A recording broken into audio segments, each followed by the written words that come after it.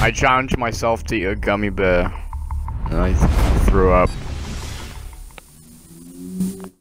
Hello, people of the internet, it's me, London Alex here, and today I bring you another cancerous clip video of me talking about bullshit for about 5 minutes and 23 seconds.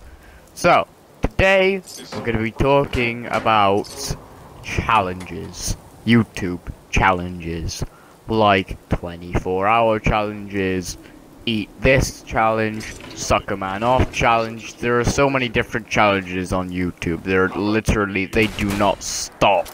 There's just new ones being created every single day, and it just doesn't stop. There's like, eat the gummy bear challenge, like the fucking intro of this video. Anyway, yeah, so the most recent challenge in my ears that I've heard of is the 24-hour challenges, and where you just, I mean, it's pretty much illegal because, you know, you could do it in illegal areas like fucking 24-hour Walmart or some shit like that, but that's besides the point. Basically, it's just fucking stupid because people will get themselves arrested just to do a 24-hour challenge.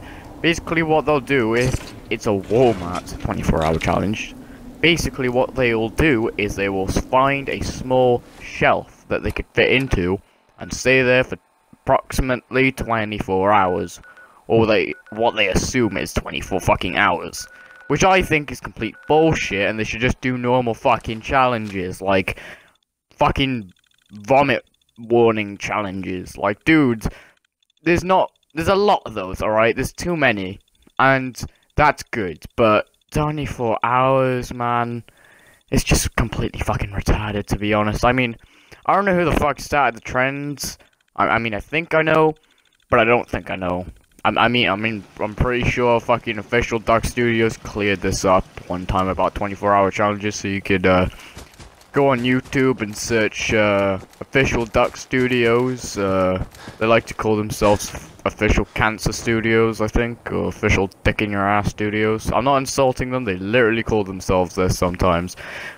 Yeah, it's just a group of 3 people. Anyway, yeah. So, challenges, there's just so many. They never stop, really. I mean, in the background of this game, there's Fallout. You could do the Fallout challenge for fucking 24 hours. Anything could pretty much be like 24 hours, but like the 24-hour, as in fucking stay somewhere and sleep there challenge is quite retarded.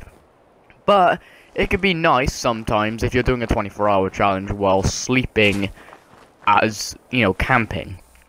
That is 1000% fine, in my opinion. Basically, it's just, I feel like I'd like to spread my opinion across the cancerous views of YouTube and shit, saying that 24-hour challenges are pretty much just a waste of time. I mean, it's nice entertainment, like I'm doing to you, but I'm probably not very entertaining. I probably made you sleep by now. But anyway, yeah, so I think other people think the 24-hour challenges are very amusing. I don't really find them amusing.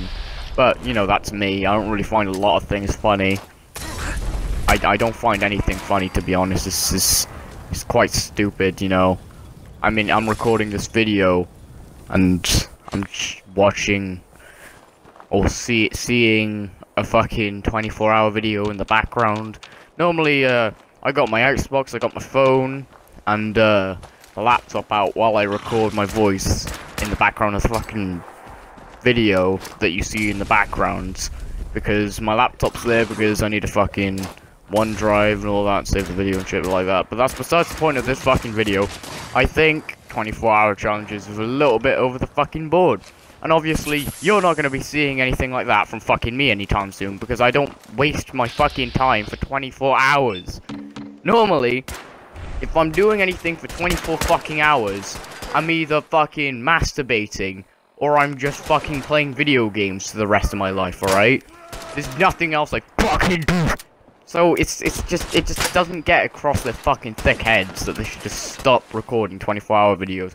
Literally, I remember one guy recorded a 24-hour video and he got himself fucking arrested.